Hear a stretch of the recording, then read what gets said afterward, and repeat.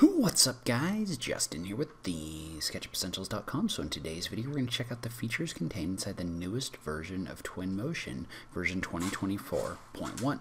Let's go ahead and just jump into it. Alright, so first off, you can download the newest version of Twinmotion inside of the Epic Games launcher by going into the Twinmotion tab. Within the Twinmotion tab, you want to download 2024.1 preview. Note this is a preview version, meaning there are some features that are still in development. You might see a little bit of stability issues in there, just depending on which tools that you're using. And so you can see detailed documentation on all of the new features by visiting the 2024.1 preview release notes page, which I will link to in the notes down below. And so one thing to note is if you visit the home page, so when you first open up Twinmotion, especially if you have the show on startup box checked over here, you can go into your templates and note that there's a new example file in here. It's the Iceland environmental shot. And so this is a great place to try some of the new tools contained inside of this new version of Twinmotion. Alright, so first off, there are two tools that I am super excited about that can now be found under the populate menu. So up to this point, we've already had placement options, but there's a new feature you're going to find in here. There's actually two, but one of them is the area feature. What the area feature is going to do is it's going to allow you to take objects. So let's say that we wanted to add some rocks, for example. So we're just going to drag a couple rocks in here from the library, like this. And you could also do this with trees and vegetation, but notice how you get this dot inside of the scene. Well, notice that if I click in here, I can add an area. And so by defining an area, you can actually set where objects are going to be placed in this space, like this. And so this is running a little bit slow because I've got it running on my laptop. But notice how I can click in here to close this in order to create a space that these objects are going to be placed in. And so notice how right now this only dropped one rock in, but you can scroll down into the scatter settings right here and you can adjust this. So notice how if I bring the spacing down, I'm going to be able to place more objects in this space right here. And notice how we can adjust the randomization of the spacing right here, as well as the probability of objects being placed in that space. So notice how if I bring that up, for example, it's going to be more likely to place additional objects in this space. And so this can be especially helpful for defining areas where you want to place things like trees. So say I place a longer box in here like this. I guess it's not technically a box, but that's okay. So if we go into our library, vegetation, drag some trees in here, and notice how you can kind of see a preview in here before you put your trees in. So for example, say that I was to bring my spacing up, meaning there's going to be more spacing between my objects. I'm going to have less objects in here. But now, if I was to drag one of these trees in my box right here, notice how those are going to get placed inside of this box. So you do want to be a little bit careful with the trees and objects that you place in here, but one cool thing about this is you can just right click and you can delete them in order to get rid of them. So in this case, we'd probably want a much smaller tree, so maybe like a vine, maple, or something like that. And I didn't really make this a giant area, but you can see how you can use this in order to really quickly place objects in areas that you define, which is a great new feature. And so in addition, in the Populate tab, under Place, there's a tool in here for spacing. And so if you select spacing, what that's going to do is that's going to allow you to place an object based on an individual path, like this. So say that I was to place a path along this road, like this, and then we're going to go ahead and we're going to drop maybe a street light in here like this. Notice how this is going to place street lamps in here. And so one cool thing about this is notice how you've got the option here for a random lateral offset. What that's going to do is that's going to randomly offset those objects based on a distance from your singular point. You can also adjust the count, which is going to adjust the number of objects that are in here. So obviously with street lights, this isn't necessarily ideal, but if you're doing things like trees and other vegetation, being able to create a line and then offset things off of that line is super valuable. Now note that you can put multiple objects in here. So let's say, for example, that we were to take something other than streetlights. So I'm going to take this light and delete it. And instead, we're going to put some trees in here. So if I drag Again, I think I want some kind of smaller trees like this.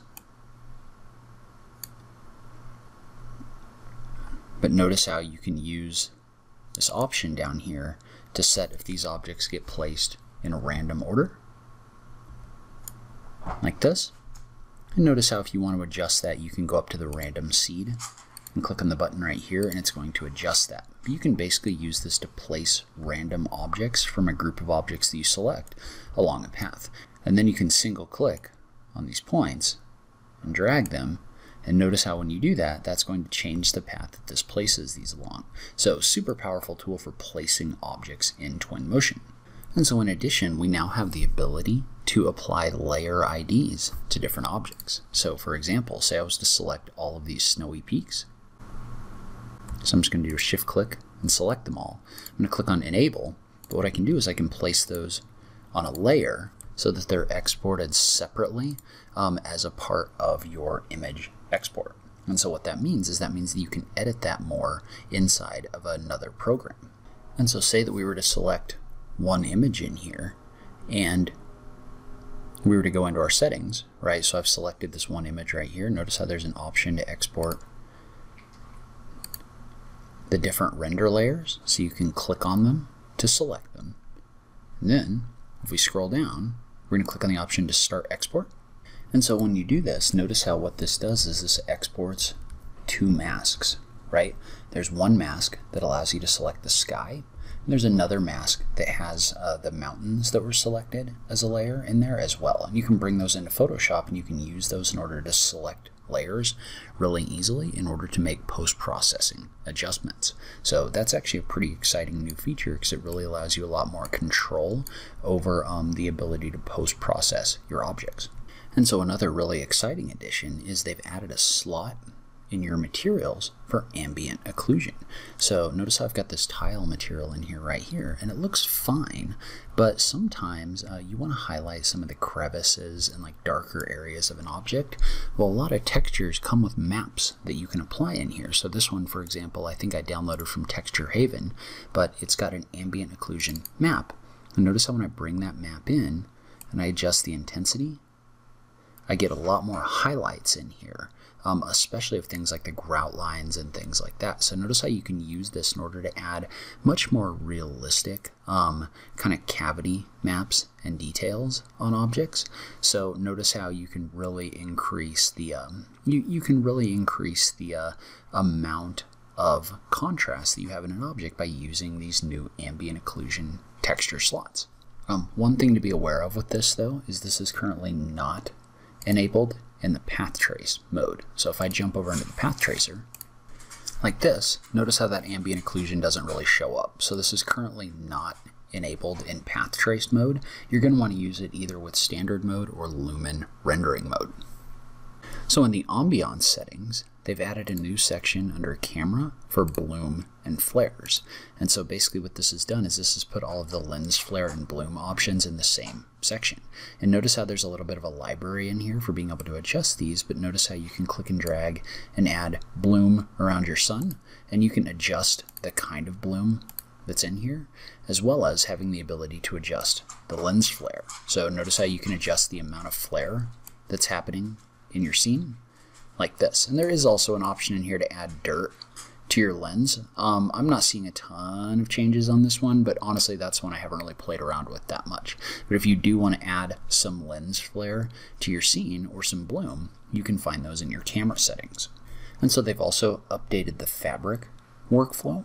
So now there's two options. There's options for standard and thin. And you can find those over here on the right hand side under your material. You can select between standard and thin material. But basically what that's going to do is your standard is going to be exactly what it sounds like. It's going to be your typical fabric material, where the thin is going to be for things that are see-through. So if you want to create like drapes or other things like that, you can use that thin setting. And so when you create new materials, if you click on this little drop down right here, notice how you can create these materials as different kinds of objects. Well, in this case, we're going to create a foliage material. And so let's say that we take that and we apply it to the surface right here. Notice how all that's going to do is that's going to apply this in here, and it's got kind of a transparency mask to it like this, but it's basically a new foliage material, and what it does is it allows you to either use your global seasons or force a season. So what that means is that material is going to adjust in here based on what season it is. So notice how if you set this to like winter, for example, this foliage is going to not be here at all. So basically if you applied that to a tree or something like that, in the wintertime it wouldn't show up. And so you've got options in here to set the different season colors. So for example, notice how each one of these has a different kind of spectrum of colors in here. That's going to make this look different depending on what the season is. You can also adjust the leaves life cycle. This is actually really interesting because basically this is just a transparency mask that adjusts based on the season that you have in here, right? So notice how this one, for example, the leaves would hide for most of the seasons in here. And so that mask is kind of tied to this right here. So notice how those leaves for the majority of the seasons are transparent right here.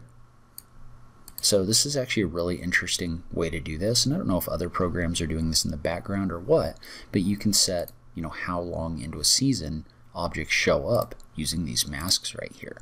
So if you are looking to kind of like customize some of your foliage in here, this is definitely an interesting way to do that.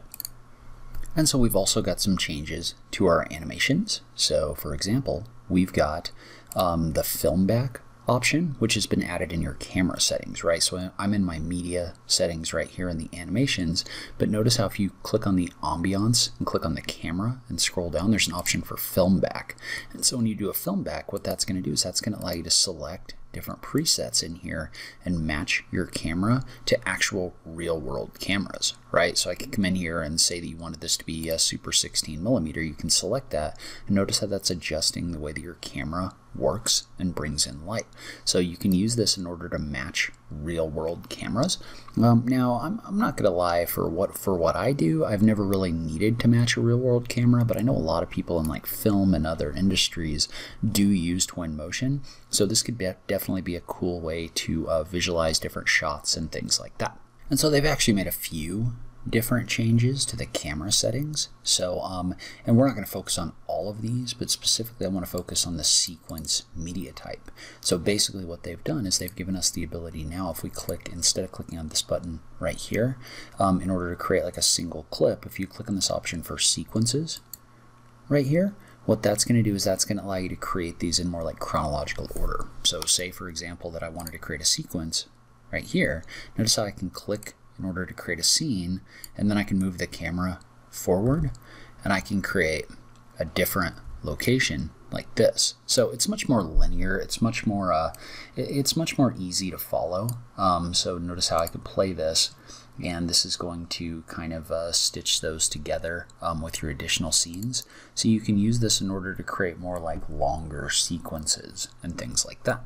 One other thing to note is that it's now possible to combine animators, so rotators and translators in your scene graph. So what that means is that you can now make objects that both rotate and move in your scenes, allowing you to create more complex animations. Alright, so that's where I'm in this video. Leave a comment below. Let me know what you think about this new version of Twinmotion. I'm especially excited about those placement features. I think they're going to be super valuable, but I'd love to hear from you in the comments down below. If you do want to learn more about how to use Twinmotion, you can check out my Twinmotion Essentials course. I will link to that in the notes down below as well. As always, thank you so much for taking the time to watch this, and I'll catch you in the next video. Thanks, guys.